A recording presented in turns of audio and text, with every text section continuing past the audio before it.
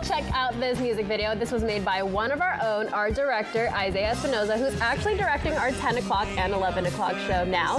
He tells me that this video was created for a class project.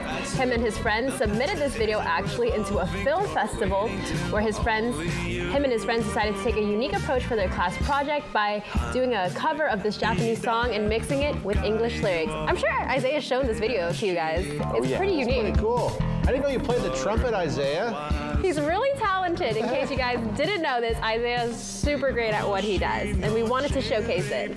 Thanks for joining us. We'll see you at 11. See you then.